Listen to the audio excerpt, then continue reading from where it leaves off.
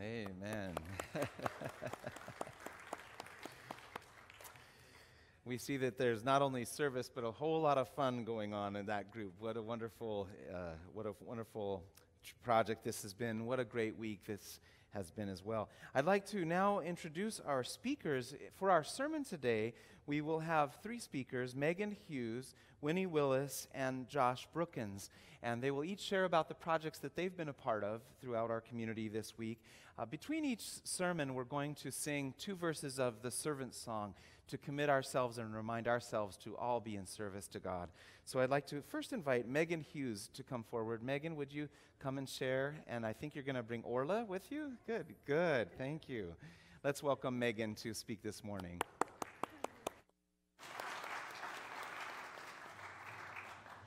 Thank you, Pastor James. Good morning. My name is Megan Hughes, and my daughters Orla and Clara and I have been members here at San Carlos United Methodist Church since last year. And I have to say a very happy 8th birthday to my sweet Orla. Today is her birthday. In this past week, I was very happy to serve as part of the group who went to Feeding San Diego. I also got to sing at Arbor Hills Nursing Home, and the girls and I decorated placemats for Meals on Wheels. Before we became members here, the thing that most drew me to San Carlos United Methodist Church, and what continues to impress me, is the incredible amount of outreach and service opportunities made available to us. I honestly tell my friends about it. Not only does Pastor James fill our hearts with the message of spreading God's love, but it seems to me that everyone here takes that into action. I am honored to be a part of this community. That was incredibly evident this week as I had these beautiful opportunities. As we walked into Feeding San Diego, printed on the wall in large letters was part of St. Francis's prayer. It is in giving that we receive. In each of these places this week, I felt I received much more than I could ever give. At Feeding San Diego, we got to inspect and bag pears and stack cantaloupe. Those fresh fruits were to be donated for a military appreciation event and also a Parks After Dark event for hungry children at local rec centers. We bagged over 2,800 pounds of pears and 1,800 pounds of cantaloupe. We're very proud of ourselves. We had 19 exceptional members of our church volunteering. I also was going to read the scripture from Matthew, so I feel that maybe God wants us to hear it twice today. So I'll say it again. From Matthew chapter 25. For I was hungry, and you gave me something to eat. I was thirsty, and you gave me something to drink. I was a stranger, and you invited me in. I needed clothes, and you clothed me. I was sick, and you looked after me. I was in prison, and you came to visit me. Then the righteous will answer him, Lord, when did we see you hungry and feed you, or thirsty and give you something to drink? When did we see you a stranger and invite you in, or needing clothes and clothe you? When did we see you sick or in prison and go to visit you? The king will reply, truly I tell you, whatever you did for one of the least of these brothers and sisters of mine, you did for me. I felt the Holy Spirit in so many aspects of the Feeding San Diego Day and the others. I saw the love of God in Winnie's care and detailed concern of organizing this event for us and making sure we had every detailed event of the information. I saw God in Mark Stengel, who is such a gift in my life already. Okay. But I came to find out he also volunteers at Feeding San Diego every Monday. I saw God in all of our volunteers who were bending down deeply into big boxes to dig out pears and may have felt aches and pains, but were all upbeat and having fun and getting to know one another better. We were able to be of service to God in the mission of helping to feed our fellow San Diegans. At the Arbor Hills Nursing Home Sing-Along, we saw faces light up from Libby's funny jokes and our offerings of music. It was such a beautiful gift to see the joy in people's faces while we sang. And I especially enjoyed one nurse who was dancing with some of the residents and surely spread God's love to them every day. While coloring the placemats for Meals on Wheels, I felt the Holy Spirit as the girls and I discussed how blessed we are and how we are able to spread God's love. We recognized that our placemats might be a bright spot in someone's day, and my girls were proud to be contributing. I'm so humbled by these opportunities. This week has renewed my hope. It's filled my heart with the Holy Spirit and reminded me that in giving we receive. It's reaffirmed my gratitude for being part of this church community. Thank you.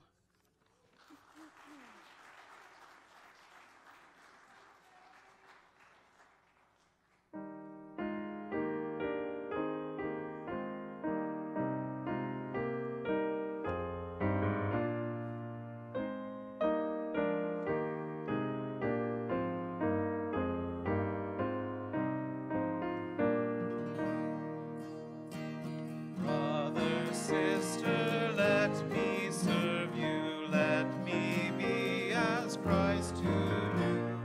Pray that I may have the grace to let you be my servant too. We are pilgrims on a journey, we're together on this road. We are here to help each other.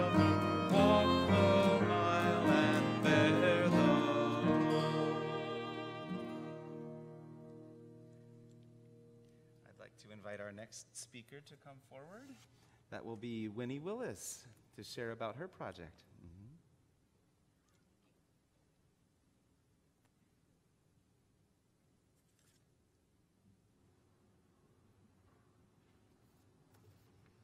Good morning.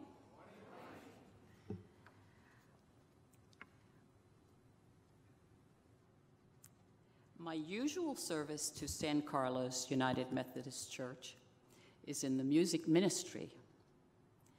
But for L1, I was the San Carlos United Methodist Church group leader for a Feeding San Diego event on Thursday, August 17th, 10 a.m. to noon. Why did this volunteer opportunity interest me? It's because from childhood I was taught that we must help somebody. The help didn't have to be showy or grandiose, just heartfelt. We were also taught that no service was too small.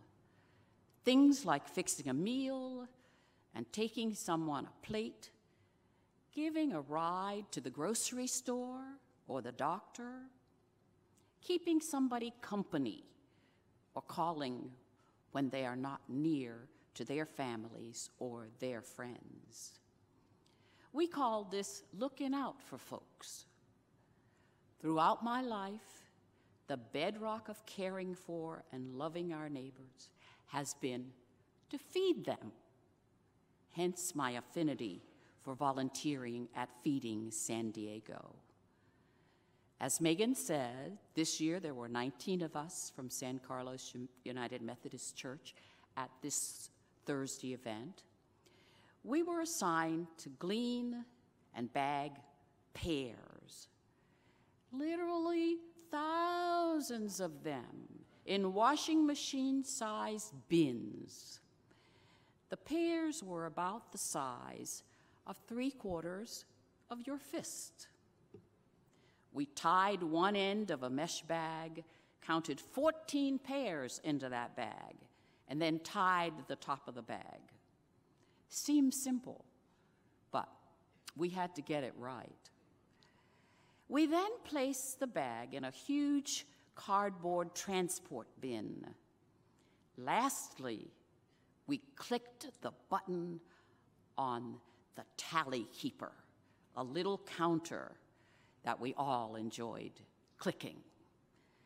Some of us, like Josh, became the official tally keeper. So when we came by with our 1 or 2 bags, he would stand there and click for us. It was a way to track how many bags had been filled. We'd been told that 500 bags was the goal.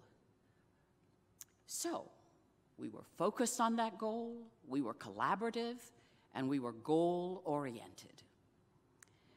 When we reached 500 bags, our Feeding San Diego staff coordinator says, "Keep going," until you reach 115 more bags. And then she added cantaloupes to the list of produce that we would process. That was when about 4 more of our San Carlos United Methodist Church volunteers, who had bravely stood throughout the shift, went in search of a chair to sit in. 12 noon, the end of our shift, came about pretty quickly then, because we had picked up our pace, looking forward to seeing the bottom of that bin, or you might say, looking forward to seeing the back end of those pears. Soon, the Feeding San Diego staff coordinator of our group, Sarah, gathered us around and gave us the statistics for how much we had done. She was generous in her compliments and told us that we had processed, as Megan said, 2,800 pounds of pears and 1,800 pounds of cantaloupes. She restated that the pears would go to an ongoing feeding outreach program this weekend at the Rock Church, and the pear cantaloupe produce combinations would go to a night in the park, events at rec centers across the city. It's hard to express how proud we felt, how full of joy. And though we were a little shaky, we weren't all that tired either at that point. We were proud to be such a part of such a wide-reaching effort. We had stopped that produce from going into a landfill, instead reclaiming it for people who need food. Sarah, the Feeding San Diego staff coordinator, told us that 30% of food produced in this country winds up in a landfill. Environmentally, that means we are creating more greenhouse gases. And from a humanitarian perspective, that means people go hungry. That scripture, Matthew 25, 35 to 40, caught us all up in its meaning. I'll read just a short piece of it. For I was hungry, and you gave me something to eat. I was thirsty, and you gave me something to drink. I was a stranger, and you invited me in. Then the righteous will answer him, Lord, when did we see you hungry and feed you, or thirsty and give you something to drink? The king will reply, truly I tell you, whatever you did for one of the least of these brothers and sisters of mine, you did for me.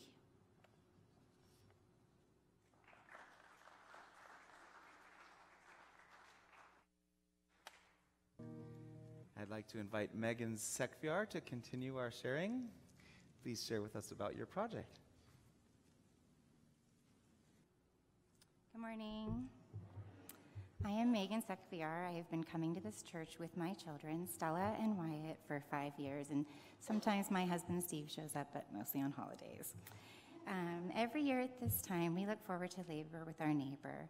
We especially love working in the community garden. This is our 3rd year working with Carol and the crew. This is our 2nd year that we have colored placemats for Meals on Wheels recipients, and this year we also baked cookies for firefighters and also for Pastor James and Serena. This time of year is special to us because it gives us the opportunity to go out into our neighborhood that we love and do something good, all while glorifying God. It's a tangible expression of my love for Jesus Christ and for my neighbors. It has also been a very important time for me to teach my children crucial life lessons. One that's most important is that actions speak louder than words. And I've also been blessed to make very important friends along the way. My love language is baking and cooking, and I thank God for the opportunity to be able to share my special chocolate chip cookies with the men and women in my neighborhood that are able to help me if my family should ever have an emergency. I thank God that I was able to help run the placemat project for Meals on Wheels recipients this year. It gave me and my children a chance to sit down around the table and color at a time when we're so busy getting ready for our first day of school tomorrow. I was able to communicate directly with some members of church that I've never even spoken with before. The same project last year brought us together with Sue Campbell. My kids were charmed by her age and fascinated that she was 99 years old. They even exchanged letters in the mail after they met her. San Carlos Community Garden has become our favorite project to be involved with. I thank God for this opportunity. We immediately see the results of our hard work, and we have been so blessed to spend time with many of our church members while helping in the garden to benefit the entire community. Carol always finds a way to get my kids involved and to make them feel needed and important. I lost my mom and my stepdad a few years ago, and when I'm in the garden, I can't help but think they are near me when a butterfly or a hummingbird passes by. When I was preparing what I was going to say this morning, I was talking with God the whole time. It was late, we've been very busy, I'm a procrastinator, and I was tired. I have a huge fear of speaking in front of crowds. I once even asked him if the rain would possibly be so heavy that it would cancel church this morning so that I wouldn't have to speak. But as I was thinking back on my experiences this week and in the years past, and as I started to type my words, I got emotional because I'm just so thankful for how God is working in my life at this moment. He is working by giving me the ability, the availability, and the desire to help and serve my neighbors. He's brought me to a church that makes me feel loved and needed, and I'm honored to have helped our church this year in Labor with Our Neighbor. Thank you.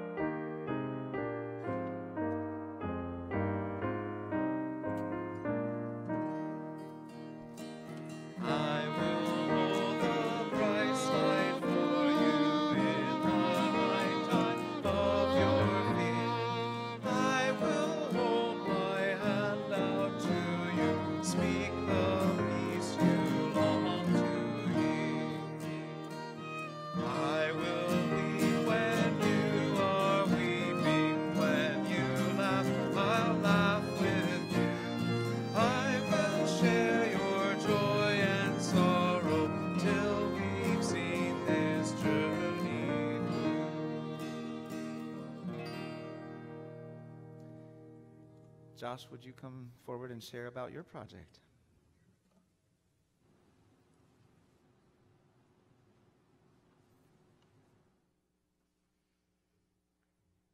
Good morning. Many times in the Bible, it tells us that we must do good and serve other people. Many times in the Bible, it says that we must love our neighbors. Many times in the Bible, it teaches us to give up our time and our possessions in service to our neighbors. In fact, the word give in the Bible is mentioned 2,172 times. As a church, we are responsible to take these words and turn them into a reality. We are to lead others, to serve others, to love others, to give our time up for others. And so, the San Carlos United Methodist Church Community Outreach led a free-day event where volunteers went out into the community and beyond to help other people. This program was called Labor with Our Neighbors. Last Friday, myself, my parents, and numerous other church members arrived at Gage Elementary School to help teachers prepare for kids coming back to school. At 9 o'clock, a door opened into the school, and our large stampede of visitors flooded through the school office, awaiting instructions from our project leader, Lois DeCock. Each volunteer was assigned a classroom. Me and my mom went to classroom B8. Walking across the campus, we observed the beautiful green areas, the decorations on the doors, inviting children into the place of learning. And there were murals painted onto the sides of the walls, creating a welcoming environment. One mural proclaimed, "Don't tell me the sky's the limit when there are footsteps on the moon." We arrived at B8, the farthest classroom from the center of the school, in a bungalow. It was a third grade classroom. We climbed up to the top of a ramp, went inside, met the teacher, sat down, getting right to business, working putting stickers onto the workbooks. The teacher bustled around the classroom, hanging up posters, answering emails, arranging tables and chairs in perfect order. No sooner than I sat down and started working, Lois came through the door and asked if one of us could go to a classroom that needed another volunteer. I decided I would go and went across the campus to this classroom. As I walked, I noticed on the other side of the fence from the school, children shrieked and squealed in delight, playing on the field next to this school, jumping around the play structure, riding in circles with joy on their bikes with training wheels. The juxtaposition of the hard work of a teacher compared to the carefree play of the children during the final days of summer displayed to me the sacrifices that the teachers made for the academic success of their students. I came into the vibrantly colored classroom and found Ruth O'Neill working on attaching stickers to 25 bright green notebooks. The shades were drawn and light poured throughout the room. The harmony of the chirping birds came through the window. I found out this was a 4th grade Spanish immersion class. The teacher there had been a teacher for 27 years. As me and Ruth proceeded to go around the class doing odd jobs, cutting out mini posters, assembling binders, preparing journals, I realized how much work there was to be as a school teacher, especially an elementary school teacher. The teacher has work to do long before school even starts. If we hadn't helped out these teachers, either these tasks wouldn't have gotten done, or the teachers would have had to spend 2 hours doing these tasks instead of spending time with their family or their friends. Now, I knew that being a teacher is no joke. The average teacher works almost 11 hours a day, less than half of which is spent teaching children. I knew there was hard work preparing assignments, grading papers, dealing with students and their parents, but it is hard to imagine the dedication these people have toward the children they educate. That's when I looked up at the teacher and saw the face of God smiling back at me. The boundless care, limitless love, and unconditional kindness that possesses these people, the fact that they come back to school every August for decades, the work that they do to shape the social, emotional, and educational growth of the children truly amazed me. We are blessed that they give up their time to make this world a better place, and as this church, the least we can do is give up our time to make their endless workload just a bit less endless. So I think that over 200 volunteers that showed up this week serve others with their generous gifts of kindness. And may we as a congregation come together once again next summer and hold out our hands in service to our neighbors in need. Thank you.